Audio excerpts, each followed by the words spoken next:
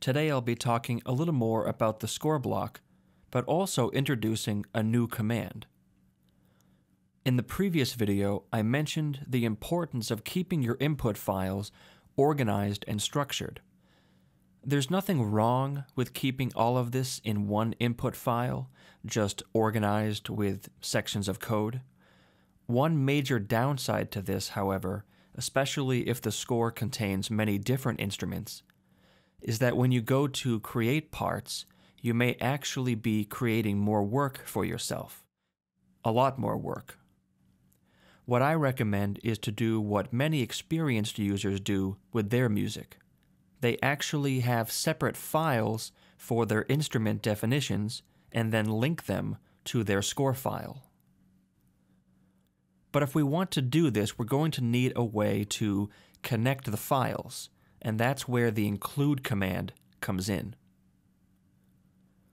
Essentially, what the include command does is bridge the files together. It does this by actually including an entire copy of whatever file you tell it to.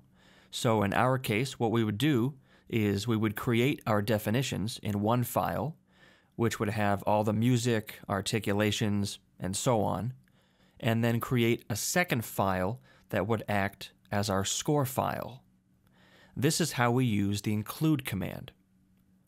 Now keep in mind, the include command includes an entire copy of the file where it's being inserted in your score. It's not just a section or a region of that file.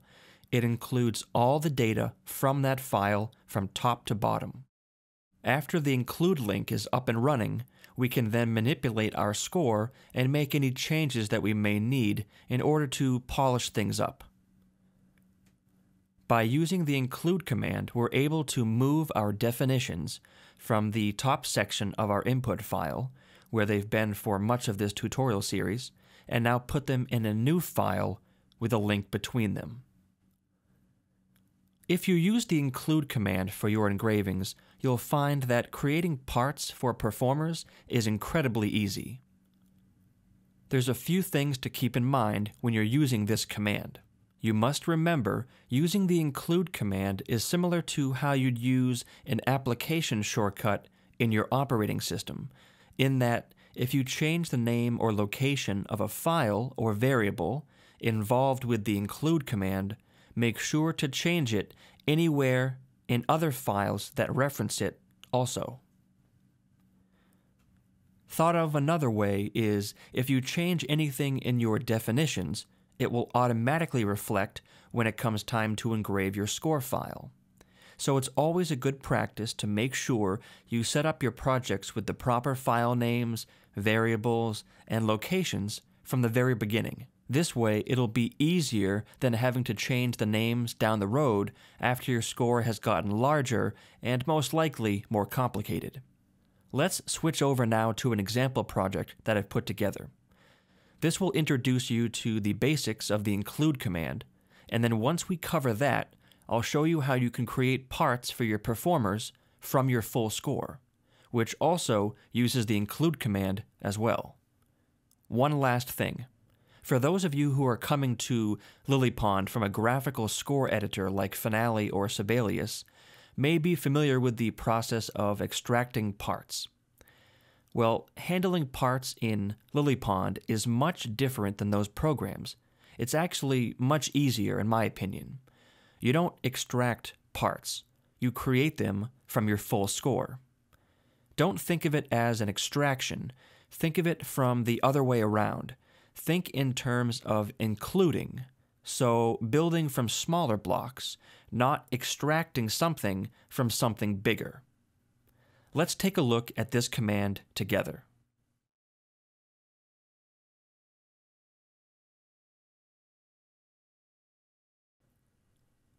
So this is our first file here. This is our definitions file. You'll notice I've got two instruments. I've got player 1 and player 2, and some music for each. And I've also got a comment here just to remind myself that this is the instrument definitions file. Now, if we go to engrave this, as you would expect, nothing happens. This is just our definitions of our variables, our instruments. Now we need to link these to a score file. So if I open up my full score file here, now we're looking at our score file. Notice the version statement is 2.18. So for this example, I've upgraded to the most recent stable version of the program. Now I've got my header information, I've got my score block, but the important command here is the include command. You'll notice that I have the include command set here to the definitions file. So that means that in the score file here, it's referencing this definitions file with player 1 and player 2.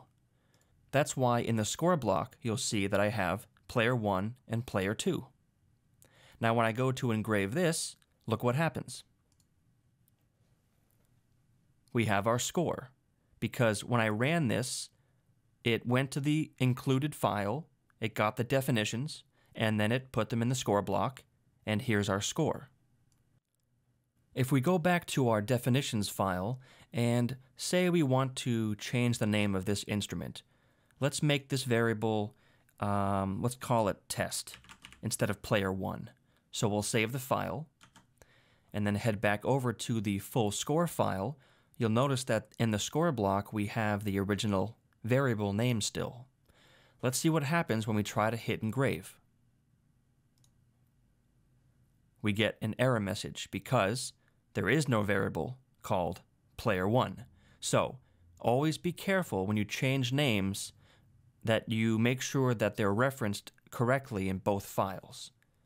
So if we put this back to player 1, hit save, and now engrave the full score, you'll notice that our score looks correct.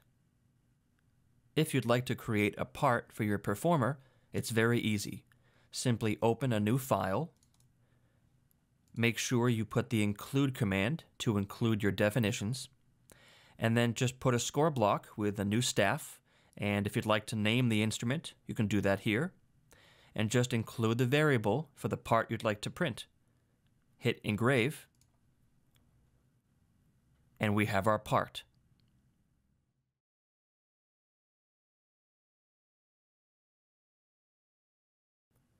There's one more part of the include command I'd like to mention.